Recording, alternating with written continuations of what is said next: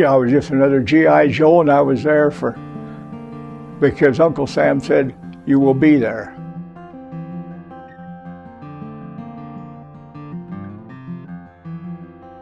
There was 8 of us kids in the family, 6 boys and 2 girls, and 5 out of the 6 of us served in the military. Well, Jay is 12 years older than I am, and so as was growing up, and he left home when I was still a kid. He decided, well, I'm not going to wait for the Army to get me, so he went and joined the Navy. Took his training in San Diego, and then he was assigned to Arizona, and that's where he spent all of his time was on that ship until, well, he's still there.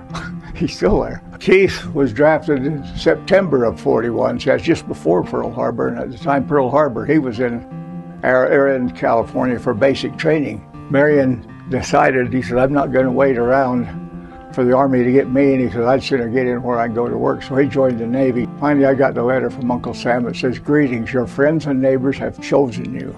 Report to Fort Douglas on such and such a day." Now, this is my brother Len. He ended up over in the Air Force over in North Africa and Spain.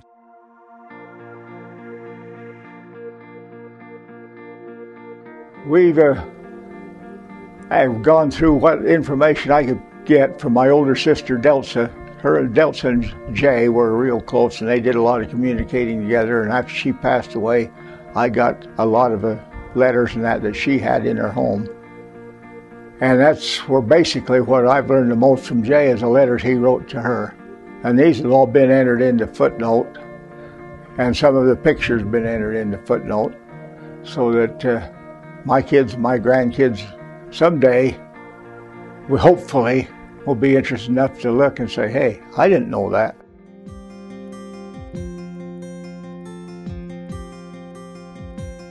I can't say there's one human being that's any more important than another.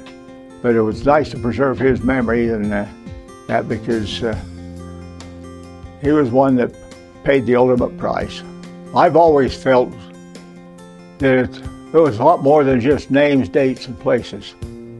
I've always wanted to, for those I was searching for, I wanted to know how they lived and what they lived on and the conditions they lived under. And I hope that someday our descendants, or grandson or great-great-grandson, or that somewhere along the line maybe see this and they'll get a little better picture of what was going on in our time.